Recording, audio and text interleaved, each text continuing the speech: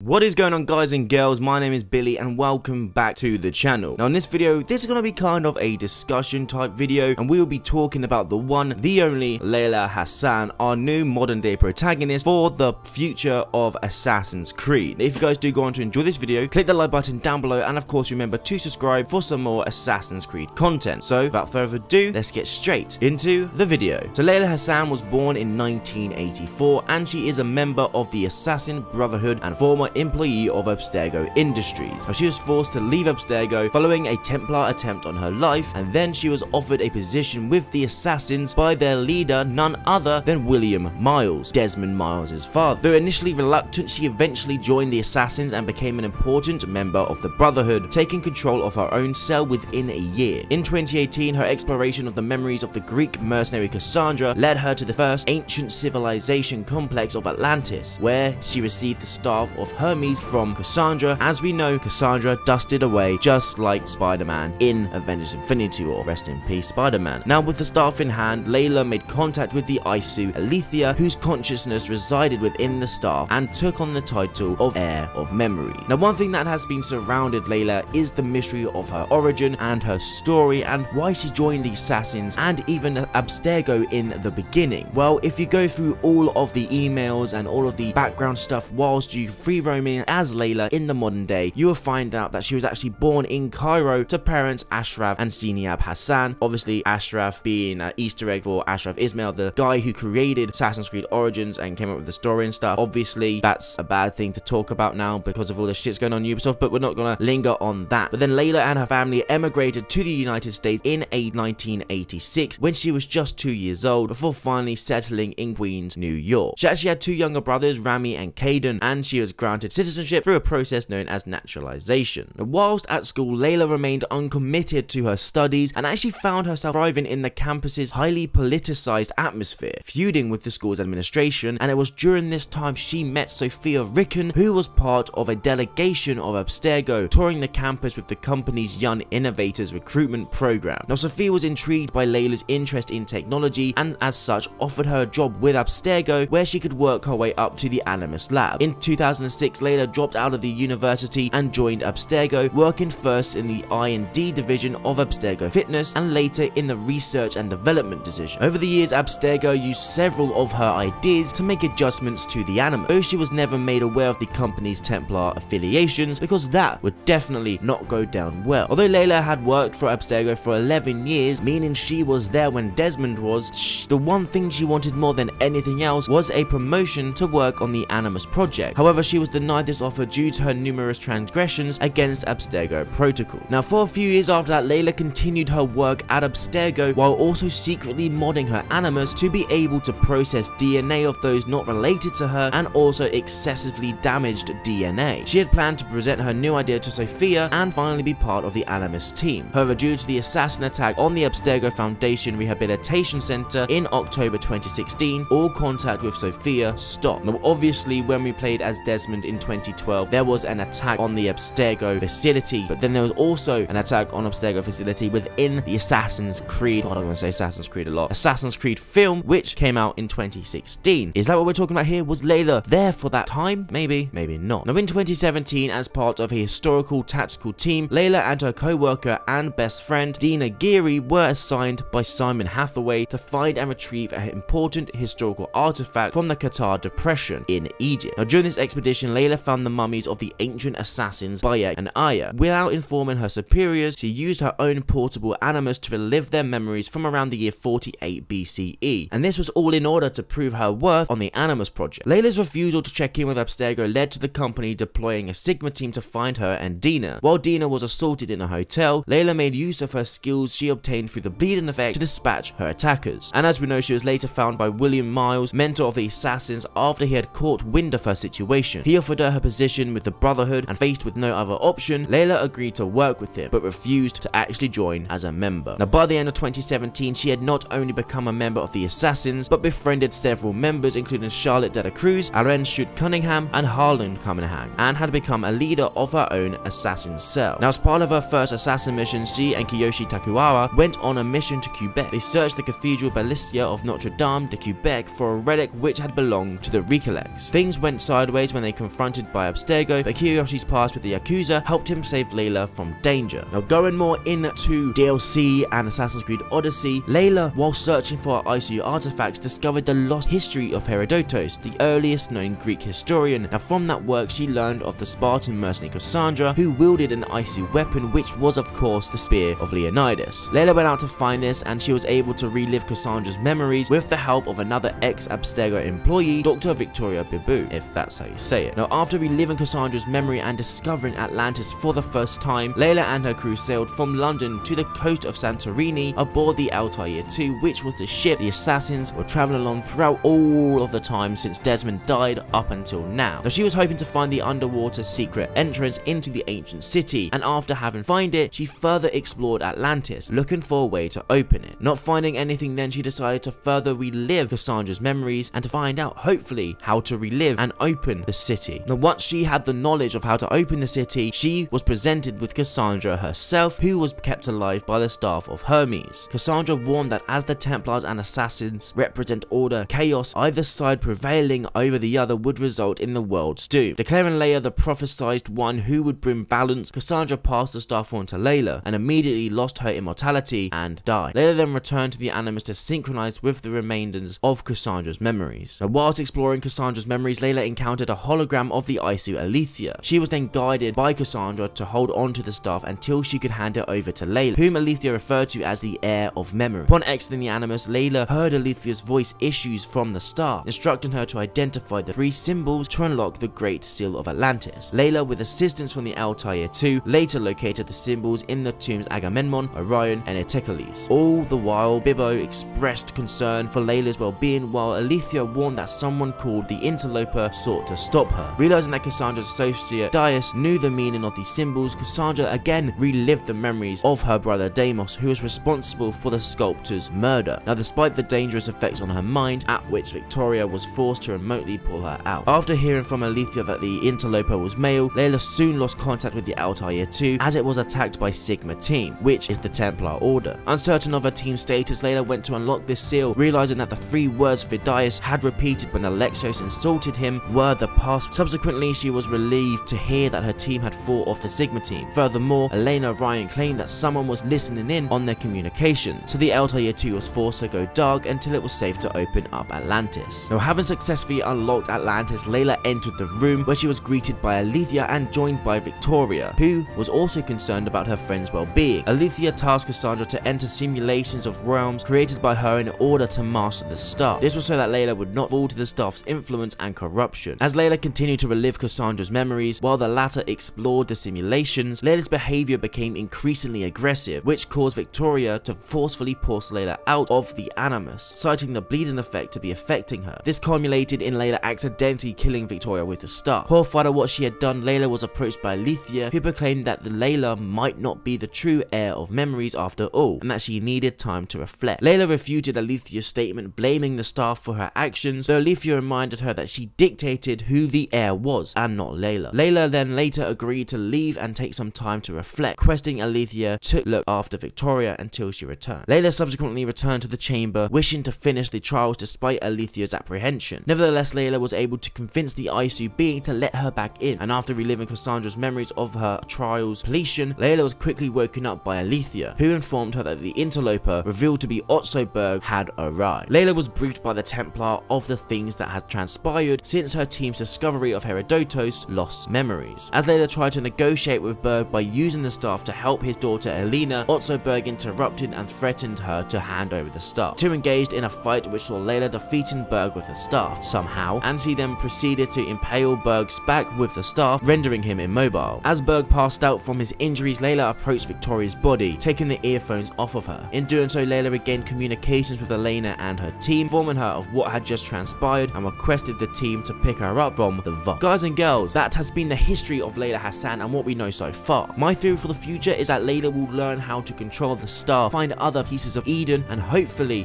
bring balance to the world of Assassin's Creed. Now, she does go on to say that Layla may not be the heir, but who do we know has had, mythological beings come to them in time of need to get them to do something major to save the world? Oh yeah, that would be Desmond Miles. And what do we know now? Desmond Miles has a kid, and Abstergo have been using that kid for their own means. So perhaps maybe the heir of memories is Desmond Miles' son. Why? Because he will have all of the memories every single assassin has had pretty much. He will have the link to the ISU which they need. So guys and girls, that's been it for this video. I know it's a long one, but this has been the history of Layla Hassan. I hope you have enjoyed. Remember to click the like button down below if you have, and subscribe for some more Assassin's Creed content. Hope you all have an amazing day, and I'll see you guys in the next video.